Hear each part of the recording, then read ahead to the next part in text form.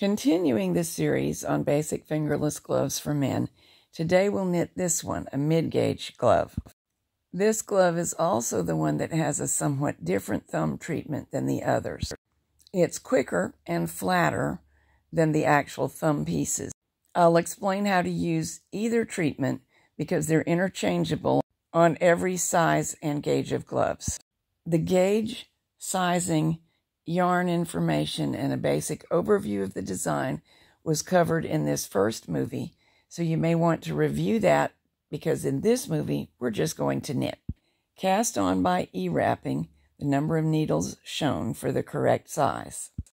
At the main stitch size minus 2 whole numbers on the dial, knit 32 rows. Then lift the E-wraps and hang them on the working needles to complete the hem. You may roll them up with your fingertips or lift them with a tool, and you may hang on every needle or every other needle. It doesn't make a great deal of difference. Turn up the stitch dial to the main stitch size and knit 12 plain rows. Then hang a yarn marker on each side of the work. Resume knitting. Knit the number of rows shown here. And now if you want to knit an actual thumb piece, add a second set of yarn markers and continue knitting. But if you want to use the flat, smooth thumb finish, we're now going to create it. Ladder down first column number 3 from one edge to the yarn marker and latch it up, but skip the first rung, put the tool behind it, grab the second rung, pull through, creating a new stitch, and repeat that, treating every single pair of rungs in the same manner. Also do that on column number 5 from the edge. That's needle 5 from the edge. And then repeat the whole operation on needles 3 and 5 from the right. So if you create that tucked rib edge, you're done with the thumb. If you put in yarn markers, you'll come back and add a thumb piece later. But now let's knit from the top of the thumb to the bottom of the fingertip hem, 20 rows. Stop here, and using a similar weight of yarn that really doesn't quite match the main yarn, E-wrap the needles. You may E-wrap every single needle or every other needle, which is what I'm doing for the demo. Reduce the stitch size 2 whole numbers and knit 24 rows for the second hem.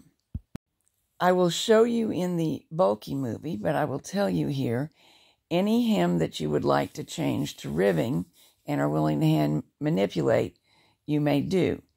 All you need to do is knit half of the row count given for the hem, and then stop and hand manipulate the ribbing.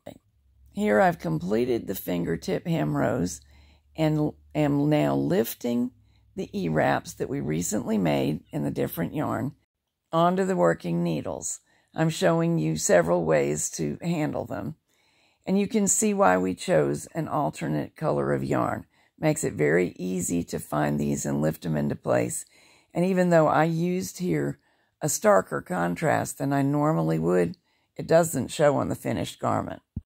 Bind off, and that will both finish the final hem and accomplish a bind off. Whichever thumb you knitted, sew the areas marked with the white dots together now. If you already created the thumb finish, also sew these areas together. The hems should be pulled lengthwise to set the stitches before you do the sewing, and you should always sew the 2 layers of hems separately. To knit on a true thumb piece, open out the fabric so that the seam that was already knitted is on the center needle. Use the number of needles shown below. Arrange the fabric so that the purl side is in view, and align the top set of yarn markers that mark the thumb position, one with the leftmost needle and one with the rightmost needle. Once the stitches are hung, the markers have done their job and you can pull them out. Now knit 16 thumb rows, starting at main stitch size, gradually decreasing stitch size so that by rows 6 to 8, we are 2 whole stitch sizes smaller than the main stitch size, then begin gradually increasing so that by row 16, we're back to the main stitch size. Lift and hang the same area that we hung to begin the hem, and again hanging on every other needle is adequate, and bind off, closing the hem and finishing the fabric at the same time. If you knitted a thumb piece, this area won't yet be sewn together, and now is the time to do so. This pattern exists in 3 gauges and 4 sizes. Today we knitted the mid-gauge version on the left. The bulky and standard versions are 2 separate movies, and the written version of the pattern in all of its sizes and gauges is in the Warm Hands Workbook. And there's a link in the program notes to the workbook.